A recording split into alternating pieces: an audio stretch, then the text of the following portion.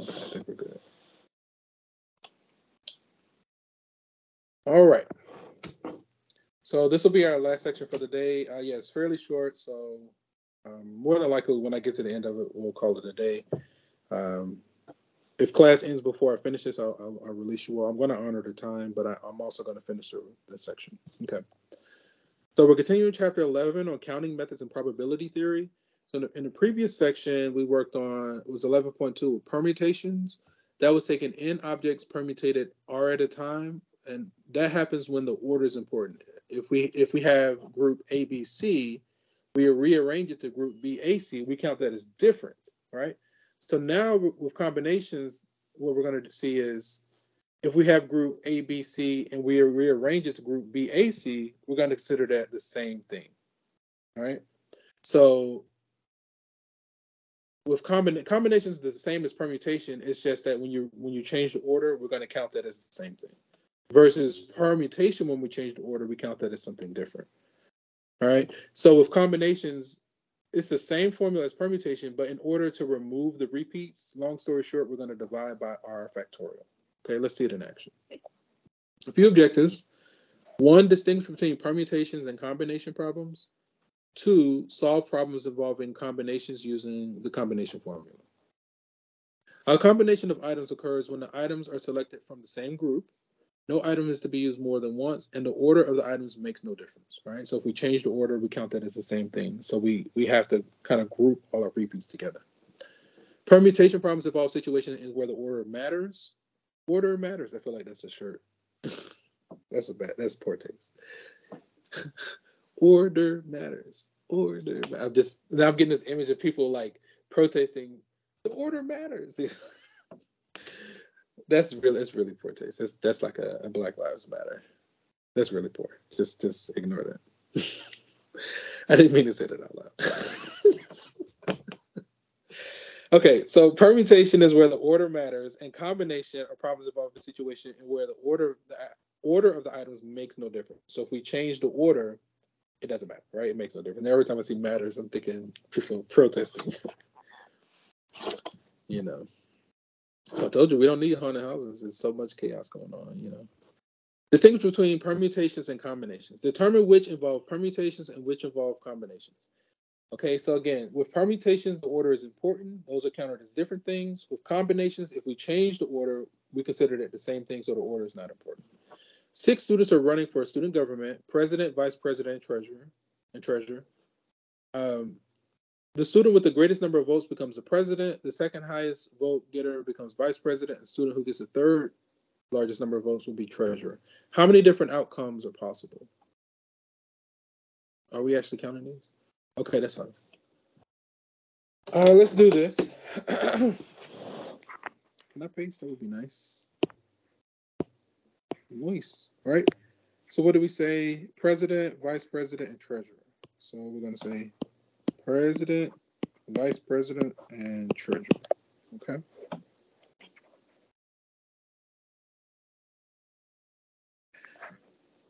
So say person A becomes here.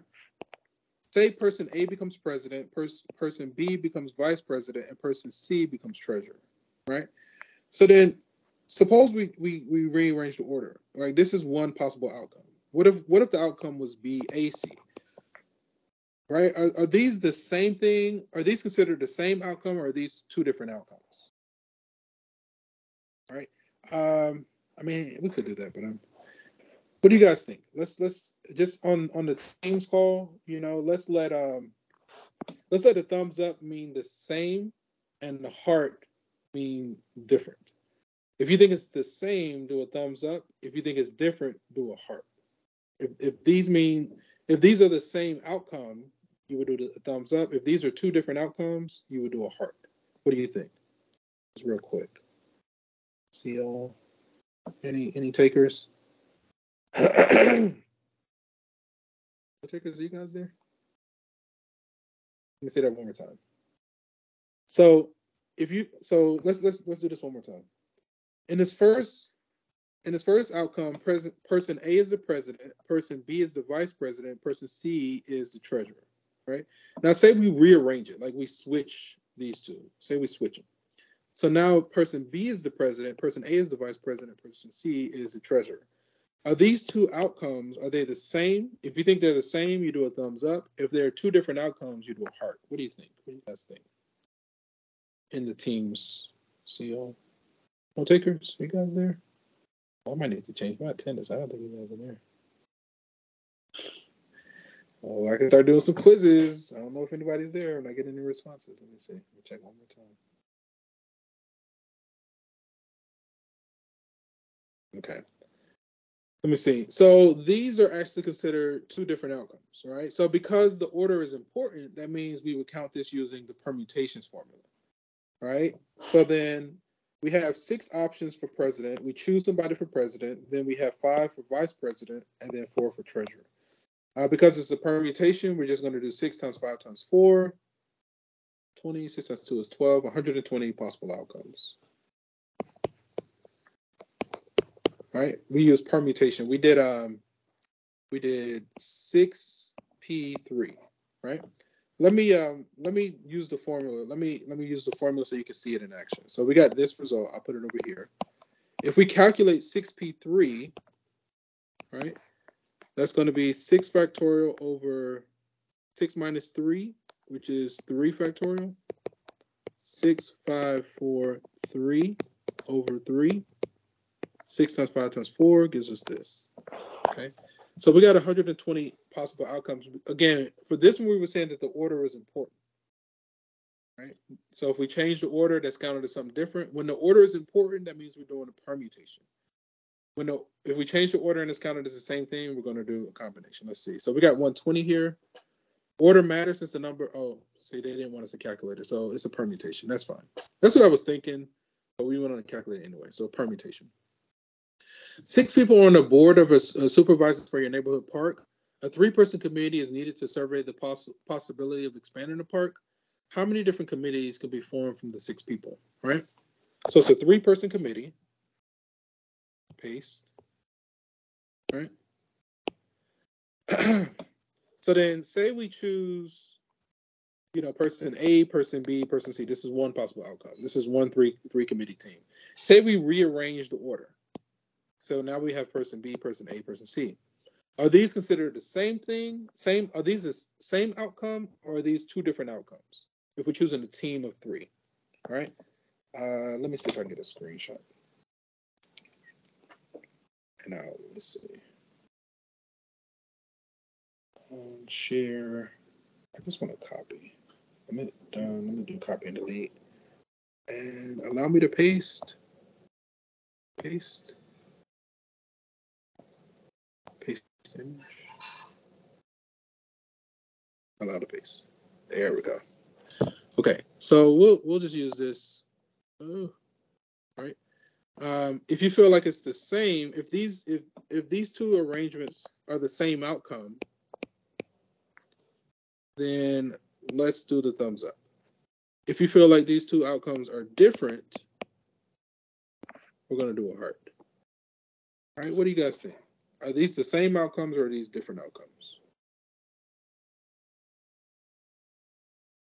Nobody? You guys there? All right. So if we have a 3-person committee, a team, we have person A, B, and C, that's one team. If we rearrange it, if we have team B, A, C, are these the same 3 people or are these different 3 people? These are actually the same 3 people. So in this case, if we change the order, because these are the same, that means we're working with a combination. This is an example of a combination. Battery's getting low. Let me try to wrap up. So this should be a combination.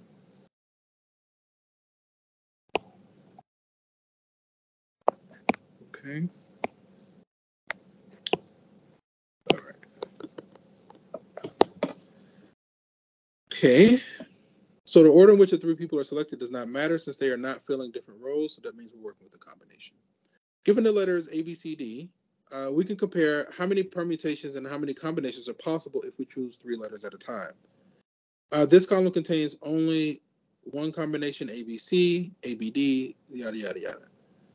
So if we did 4P3, right, where each order is counted as something different. Let me see how they articulate it. All right. If we think in terms of permutations, we're going to have all, like, what is this? 1, 2, 3, 4, 5, 6, 6 by 4. So we have 24 different combinations. Let me see, is that right?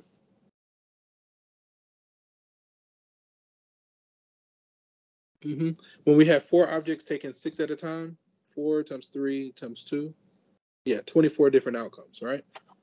But then with combinations, right, these are the same combination. Like if we think of teams of 3, this is the same team of 3. If we change the order, you know, Ant-Man, Batman, Catwoman, I don't know. These are the same 3 people if we had a team, right? If we change the order here, these are the same, right? So then the way we count this to account for these repeated results is as follows. So this is where a combination comes in. And remember I said, so combination, the way I like to remember combination, so in CR, we have n objects taken R at a time with combination. The way I remember it is permutation, so NPR divided by R factorial, right? So then that's going to be n factorial over n minus R factorial. If we say divided by R, we flip and multiply, so then we get this times R factorial like this, right? So if you feel comfortable calculating permutations, if you want the combinations, just divide by R factorial. Okay, let's keep going. So how many 3-person committees could be formed from 8 people? Okay. So 3-person committee, if we have team ABC, if we change the order to team BAC, is this the same outcome or is this different? If you change the order, those are going to be considered the same. So we have repeats that we need to account for, and we account for those repeats by dividing by R factorial, right?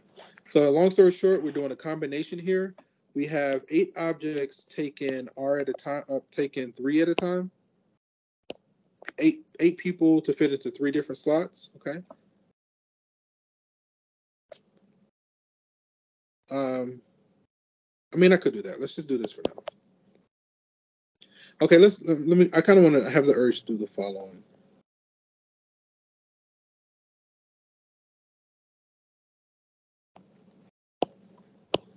Copy. Paste. So, like for instance, if we're doing a 3-person committee, we choose one of the 8 from slot for the first slot. Then we have 7 choices here, and then 6 choices here, right? But if we have person A, person B, and person C, and we rearrange it, person B, person A, person C, notice these are the same, right? These are the same grouping. So we need to have a way to remove the repeats. Again, we remove the repeats by dividing by R factorial, right? So long story short, we're going to get 8 times 7 times 6 divided by 3 times 2 times 1, right? If we did the formula up top, 8C3 is going to be the same as 8P3 divided by 3 factorial. 8P3 ultimately is going to be 8 times 7 times 6. 3 factorial is 3 times 2 times 1. See, we get the same thing.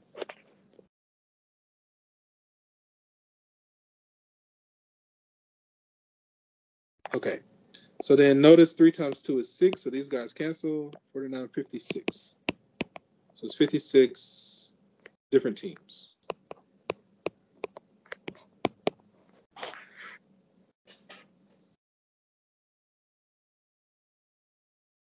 Okay.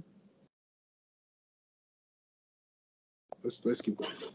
So in December of 2011, the U.S. Senate consisted of 51 Democrats and 47 Republicans and 2 independents. How many distinct 5-person committees can be formed if each committee must have 3 Democrats and 2 Republicans? Let me think about this. 2 independents.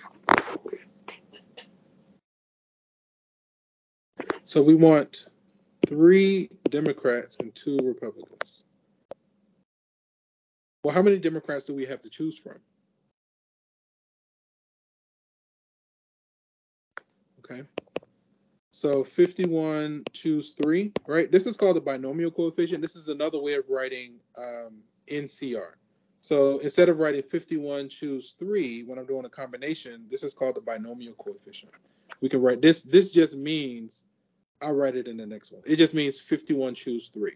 We have 51 Democrats. We want to take them 3 at a time and remove the repeats. So that means we're working with combination. That's what this means, right? 2 Republicans. How many Republicans? 47. So 47 Republicans taking 2 at a time.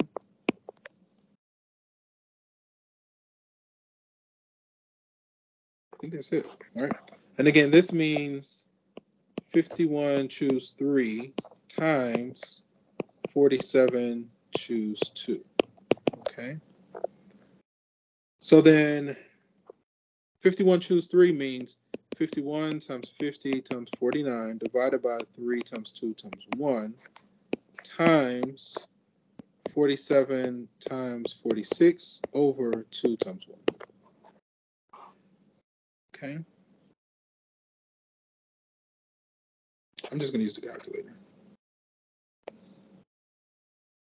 Clear? Okay. So we can do combinations and permutations in this kind of calculator, and many of them can actually do it. So I'm going to say 51 math probability number 3. So 51 choose 3. And let me introduce some parentheses. And then we got 47 choose 2.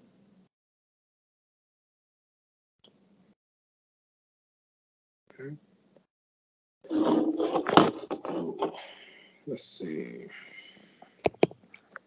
22, 5, 11, 8, 25.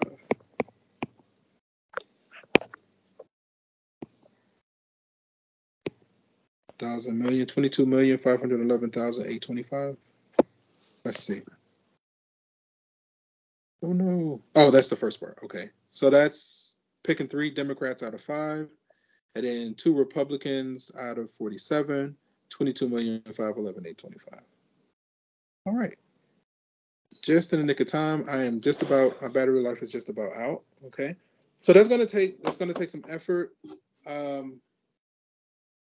The main takeaway here, is first, this is making a distinction between permutations versus combinations.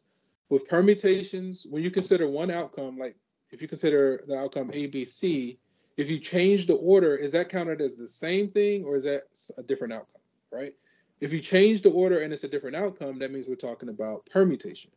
If you change the order and it's considered the same thing, then we're talking about combination.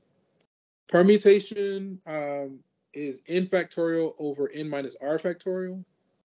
And then to do combination, just take that answer and divide by r factorial, right? Okay, oh, that sounds, give me chills. It's so weird. So that actually brings us to the end. Are there any burning questions? On once, on twice, forever hold your peace of rights. Okay. So if there aren't any burning questions, we're going to go ahead and end the session here. And from one beautiful mind to another, enjoy the rest of your day. On Thursday, we're just going to continue with the next part. Hopefully you all are using your resources. You found some kind of tutor. I'm available on my office hours. Just you got to get my attention or whatever, but I'm there. We can work on this stuff together. Otherwise, enjoy the rest of your day, and we'll meet back on Thursday, same time, same place for the next installment. Take care, beautiful minds. Peace.